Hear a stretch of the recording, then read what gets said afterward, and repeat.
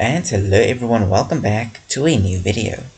So today I'll be showing you how to create your own playlist and play it in the background using your terminal in Linux. You'll only be needing to use one command to play it, and that's the goal. So let's get started. Now first thing you need to do is you need to get a link from a video you want or all the videos you want. Now just recap on the previous video. You should get the link from the share button inside of the video, otherwise you will still get a slight amount of error because this method doesn't work. You need to use this button. After I've copied the link, what you want to do is you want to open your file manager and you want to paste the link in there. Then you want to go copy whichever other links you want and paste it in there as well. Just leave a space between the links and it should be fine. I already have a bunch of links I want to use, but you can go and get your own links, it's up to you. Now you need to open your terminal and type in it cd/etc/profile.d. If you don't have a profile.d folder, you can create one. Basically anything in this folder gets loaded at boot. That's all you need to know for now. So what you want to do is you want to create your own file. You can call it whatever you want, it just has to end in a .sh. To do it, you just say sudo touch whatever you want the file name to be .sh.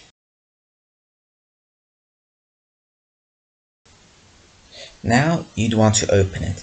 You have to go sudo, your editor, and then the file name.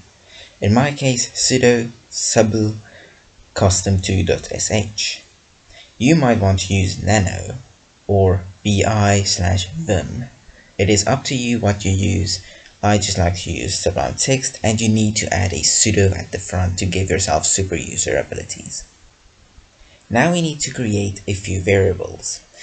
So what you want to do is you want to go export, give yourself a variable name. I'm calling my variable music, equals, and then in quotation marks you paste all of those links you gathered and just throw it all in there, and then you add a semicolon on the end.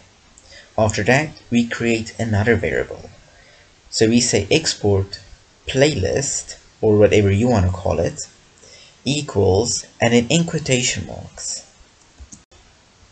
mpv no video, and then dollar and your variable name. In my case it's music, since I called my variable music.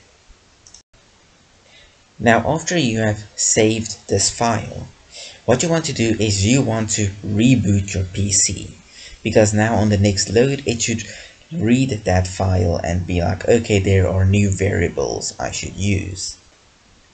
As you may have seen, I already have my own custom.sh file.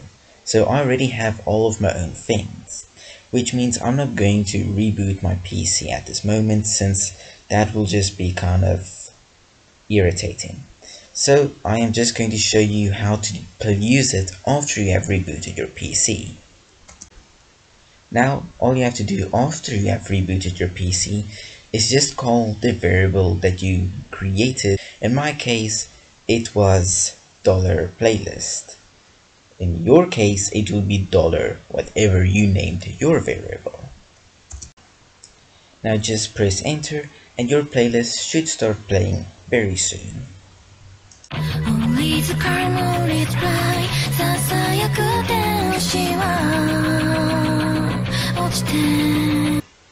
Thank you for watching.